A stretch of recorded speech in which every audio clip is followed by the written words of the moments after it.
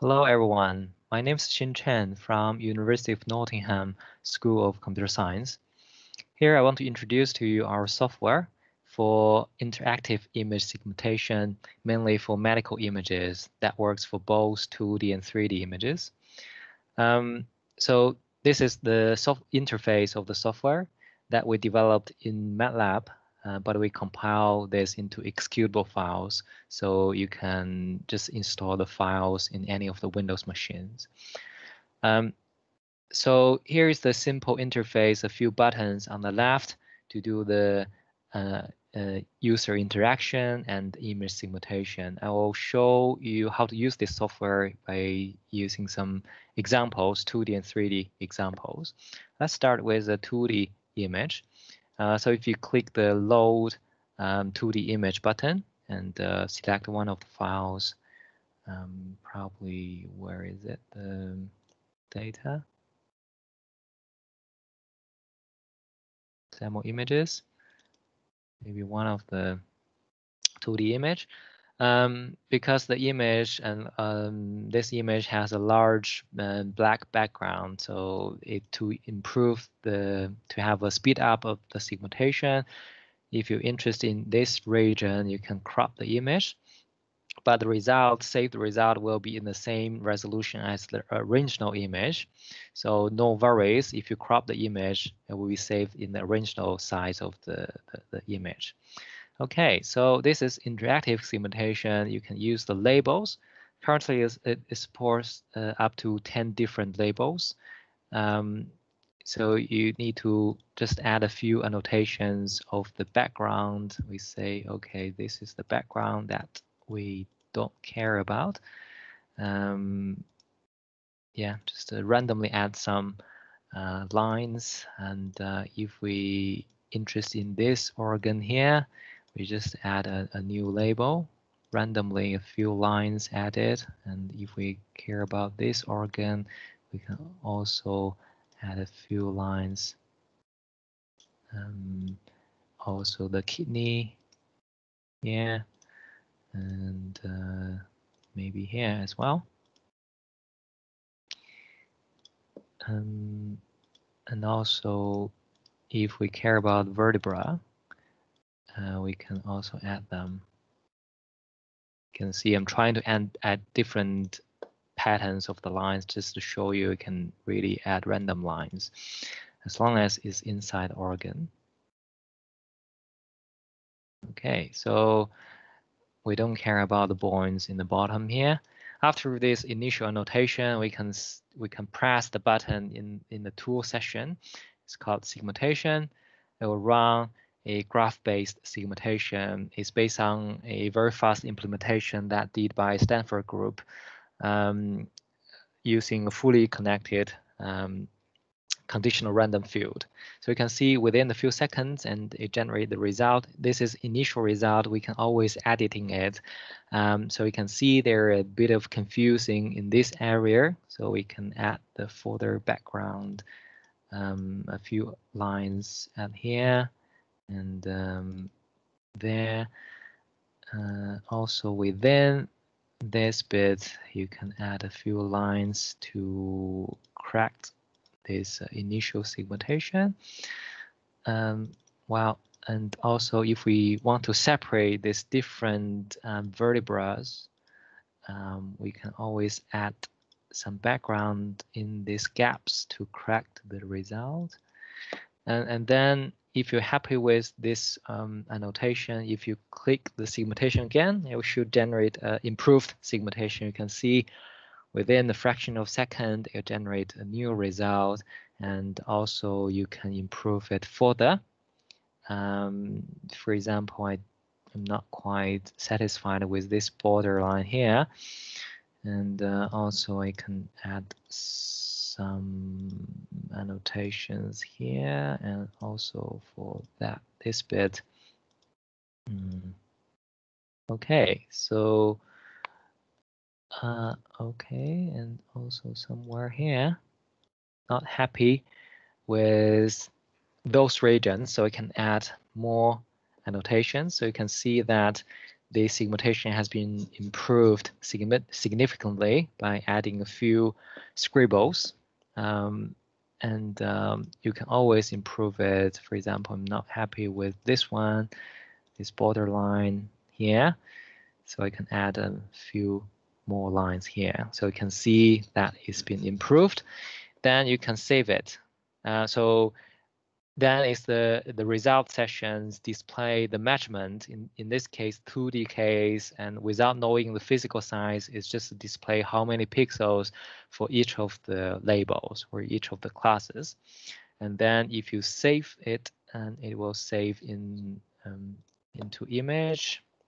So you can name it segmentation test .png, for example, then save it into my D drive, and you can have a look on my, well, a lot of files. This is the segmentation file. So you can see it's in grayscale and different labels using different color to represent this. As I said, this is not the cropped version. This is based on the original size of the image. Okay, and so that's the result. So you may argue that for 2D, obviously this is quick in 2D, but obviously in 3D, that's the one of the benefit of our software that is also quick in 3D. So now if I use the reset button, so it will clear the memory and reset all the settings. And now if I load the 3D image, which normally in medical imaging is in DICOM format, or in Nifty files if it's been pre-processed. So here I just want to load the one of the original one that is in DICOM. This is a public data set, is the chaos data set. They have CT and MRI. So here I just load one of the MRI, T2 MRI image. You can see it contains 36 slices. If you only need to click one of them, any one of them in this folder, it will load all the DICOM files in the whole folder. It says loading data, and it's been loaded. You can see that it has been acquired in multiple 2D slices. So one of the, or the two of the directions or views has been kind of squeezed. So in this case, we want to see the original physical size. We can use this simple pre-processing tool here to resample the volume into 2mm isocubic resolution. So you can see this, and also you can visualize by sliding this bar here into in different views. Basically, this is axial view, and this is chronal view, and this is sagittal view. And then if we want to segment some of the organs here, again, this is the very large 3D volume. You can see it's almost 200 slices in each of the views. You can see that this is 139 slices in the axial view, and the other one is almost 200. So we can crop it to make a faster computations. Okay, crop it, and because we're interested in the liver and the kidney, so we can crop in 3 different views and make it the volume smaller. Okay, and so this is the liver, and this is the 2 kidneys and spleen. So here we demonstrate how to do this multiple organ segmentation in 3D. Now we can start to add the label. It exactly works the same as the 2D case. So you can annotate some of the background regions, and we don't care about this. We care about the liver. Random lines. So this is the liver.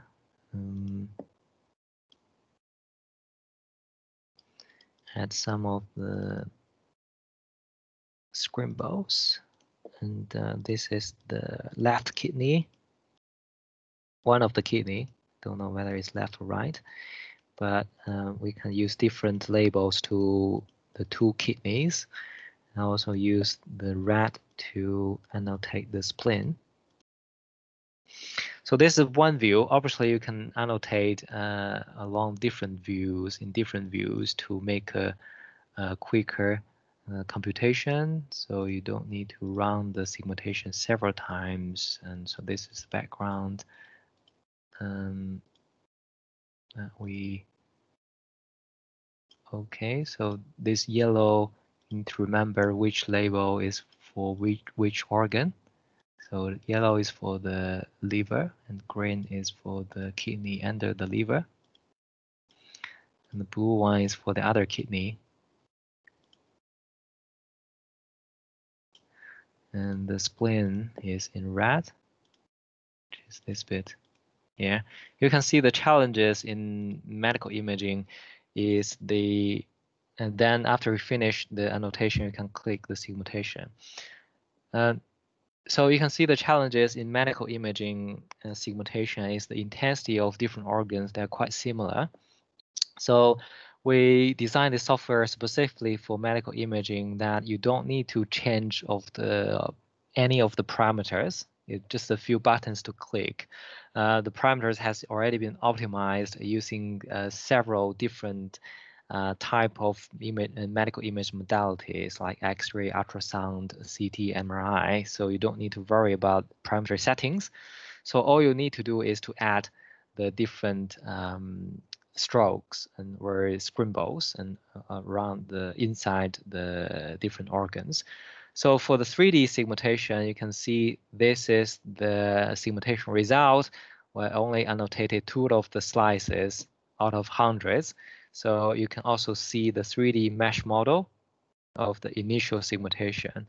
Of course, you need to add more annotations to improve the segmentation. But you can see briefly, I only annotated 2 slices. It gives you a rough segmentation of the 3D volume. Okay. And one of the benefits of using our software is it also have a automatic recommendation of what is the best slice to annotate. So if you click suggest slice, it will go to the slices in 3 different views that have the largest error segmentation error. We use entropy to calculate the error to indicate what is the highly uncertain bit that of the segmentation. So for example, the bottom bit here is definitely not belongs to the liver. We want to improve it. If you click this button, it will give you the most uncertain bit slices to annotate. Then you can toggle between the overlay, the segmentation, or disable the overlay so we can start to add more scribbles to improve the segmentation. So if we annotate this slide here, so this is definitely not liver, and this belongs to the background that we don't care, and that is for other organs.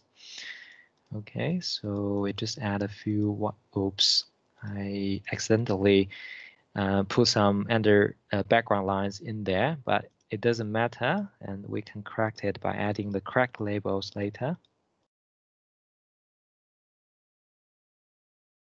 Okay, that's the liver and the kidney.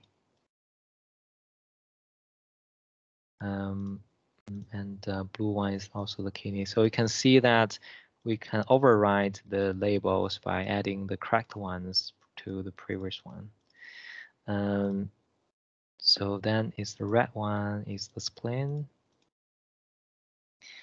Okay, and we can see for this one is also not correct. So we can add a bit more. For example, this is the background that not belongs to any of the organs.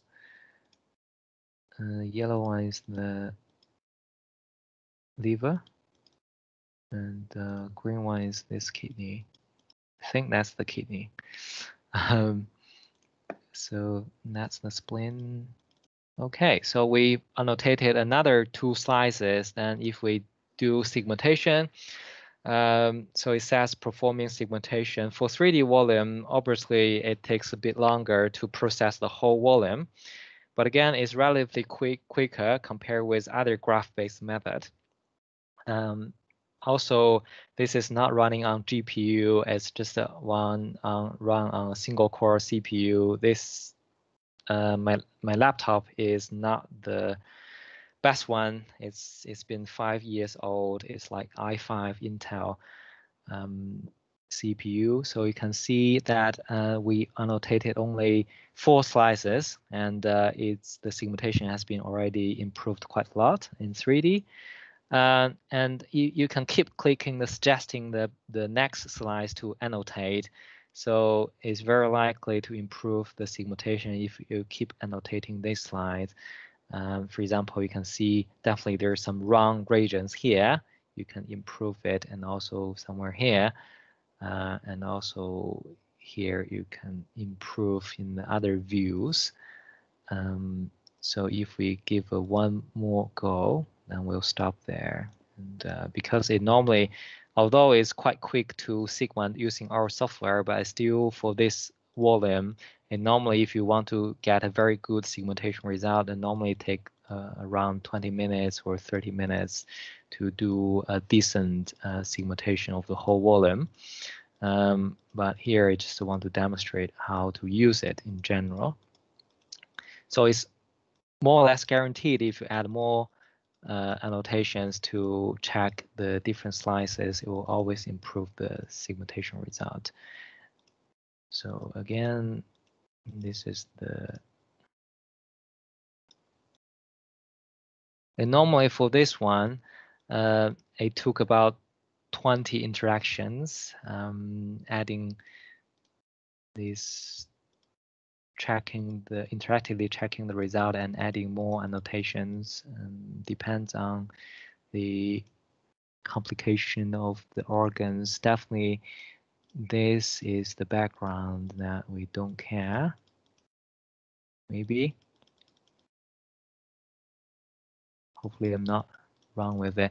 But if you want to check, you can always go through the adjacent slices to check the segmentation, to check the labels, whether this is the correct one to use. Okay, so you can always checking them. So definitely, this need to be background somewhere there. And then if you're happy with that, and do segmentation, so it will give another run on improving the result. Of course, you can add annotations on this view as well, currently which is not correct, is not accurate at the moment. So it will be significantly improved if you editing all 3 views. Okay, after a few seconds, and so you can see the updated result in 3D view. You can also toggle between the showing or display the mesh or not. Okay, so you can see after annotating all these views, and every time it's improved the segmentation result. And also this is the result section, display the volume for each of the classes in terms of the millimeter cubic. And then you can reset and save. So now you can save the result in either Nifty file or MATLAB file. So you can see test 3D .nii Nifty files. So it will save 2 files in your folder. One is the original volume in Nifty file, and the other one is the segmentation in different labels. So that's that. So I just want to load one of this pre-segmented volume that we did. So this is the MRI CT race data. You can see we are supporting up to 10 different labels. This one is particularly challenging. Where is the label? Demo. Okay, so 2 Nifty files. One is the original one, and the other one is the label. So if you load this, I will show you the result. So here, just want to demonstrate the how useful it could be. And we use, for this carbon bonds that we want to segment, is contains 8 different carbon bonds plus the radius and honor. You can see the challenges for this one is the intensity of those bonds are very similar and they are in close contact with each other.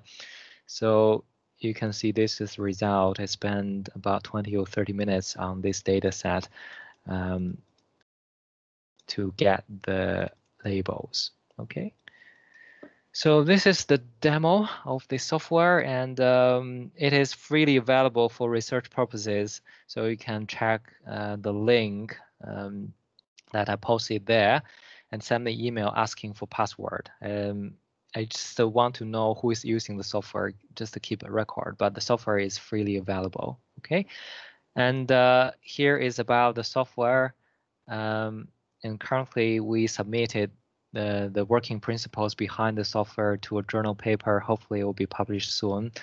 And about the core, the fundamental software to optimize the function algorithm to optimize the CRF segmentation is based on this paper here, which is not our paper, but it's quite good paper. You can cite this paper as well if you find our software is very interesting and useful in your application. And also here is the simple instructions here. Okay, hopefully it'll be useful in your applications. Contact us if you have any feedbacks. Thank you.